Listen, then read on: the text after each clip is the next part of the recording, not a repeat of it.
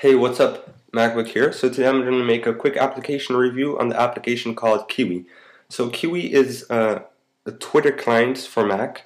So there are a lot of Twitter clients out there. So I'm just going to show you a few of the main features of this application and why it's better than the other ones. So I may compare it with a few other ones. We'll see. So it's right in my dock here. I just launched it up. So Kiwi has a really nice and simple interface. When it launches up, it's really small, and you can compare that a bit to Tweety. Small, not too big, doesn't take up your whole screen. If you have small screens, it's an advantage compared to TweetDeck, which takes a lot of space most of the time. So let me just go into a few main features here. So first of all, you just have the timeline of all your tweets you're receiving, the @ replies you're getting, the retweets, so all the recent retweets by everybody, your direct messages, as well as your favorites tweets. So if you're favoring tweets, you can find them back here. So that's kind of the basic in all Twitter clients. So then here, totally at the left, you have your users.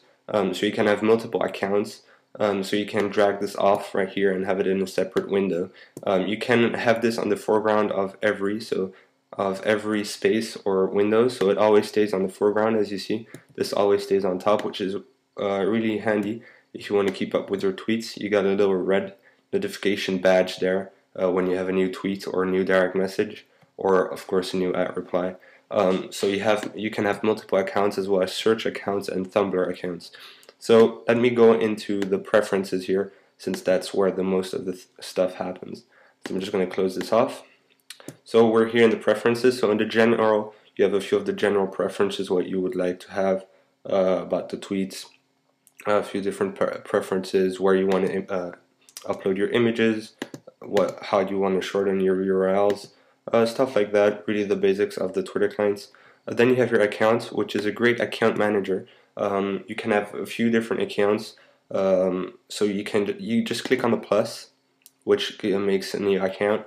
You can name it. So I'm just going to make test. Put in your username and your password, or you can change the type of the account, which would be Twitter search, Twitter user info, or Tumblr account. So if you have a Tumblr account, you can add that as well. So I'm just going to show you Twitter search quickly, how that works. So all this is actually is it finds all the tweets with the related search. But if, for example, you're searching for something really often, or you're really interested in that topic, well, you might want to add an account for that. So, for example, you just want to search for Kiwi.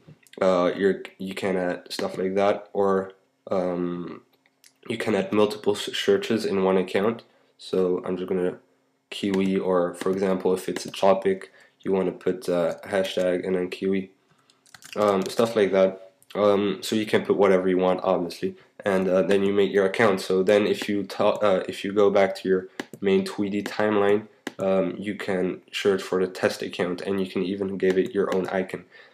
So there you go. So by the way, as you just saw, maybe if you get new tweets, you get a grow notification. So that's it for the main features here. Now I'm gonna go over one of the nicest things in Kiwi is the themes. So it has a lot of different themes. These are the basic ones. So if you just go into the preferences again, in the themes tab, you can choose all the themes. So there are a few default ones here you get. So Kiwi, obviously, which is the standard one when you open up Kiwi. You have a bamboo, for example. You just can select those, and boom, you get right away a preview of it, or a paper and stuff like that. You can select your tweets. It has little animations like this, that's kind of it. Oh yeah, by the way, a little feature I forgot to mention here. When there's a picture included in a tweet, you can just click on it and it will automatically show you a preview. I do not have a really fast internet connection right now, so that's why it took a little bit of time. You can open up in your browser as well. There's a button for that, so that can always come in handy. So you've got a few, as I said, a few of the default themes here. You can get more themes, so there's a button here from the preferences, and which will bring you to their website, kiwithemes.com, where there are a lot of different themes, and you can just search for those.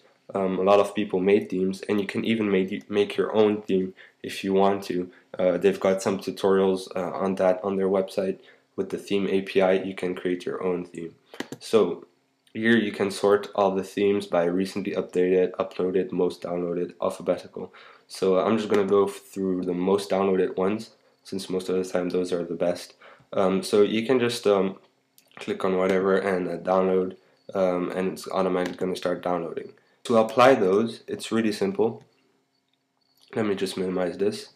To apply, once you downloaded a theme, I downloaded a theme called Classy here. Just double click on it and it will automatically open it with Kiwi, and it will add it to your Kiwi preferences, as well as it will automatically apply it on your actual timeline, as you can see here. So I've got a little new theme and it's really easy to apply, and so yeah, that's really easy to make themes and apply them. So that can always come handy if you want to make your own theme. So then there's another really nice feature that a lot of Mac Twitter clients do not have on Mac, which is called rules, as well in your preference window. So this is quite a nifty feature. You can add a rule just by clicking on the plus, and then just calling the rule, so that can be anything, just the name of the rule. And then you can find all the tweets that contain something, a word, a topic, a link. So you can do a link. For example, if you want to find all tweets with a link, you can just do http:// so that you know that all links start with that. So then you're sure that all the tweets which contain a link will be shown, will given this action. So then you have two other features, which is ignore case or use regular expressions. So ignore case, obviously I do recommend that, especially for this rule. And then you can give the action of what you want to do with it. So you can select a color or mark as, or you can add a CSS class, CSS style. So if you don't know what CSS is, it's for themes. You can change the theme to when there's a link in it of the actual tweet. So we're just going to give it the color, for example, yellow. So you'll see that in this theme, this depends really on each theme, but in this theme, as you see, you have those little yellow bubbles. So this, for example, this tweet does not have any bubbles since it doesn't contain any links. But all the tweets with links always contain a yellow bubble. So you can change the color, obviously, and the action. So that's for the rules. So that's it for my application review. Just two things I want to mention, which are quite nice to have in Kiwi, is you can see in the dock you have a badge to how many new tweets you have, as well as in your menu bar you have the Kiwi logo, which gets a color when a new tweets arrive or when there's a new tweet.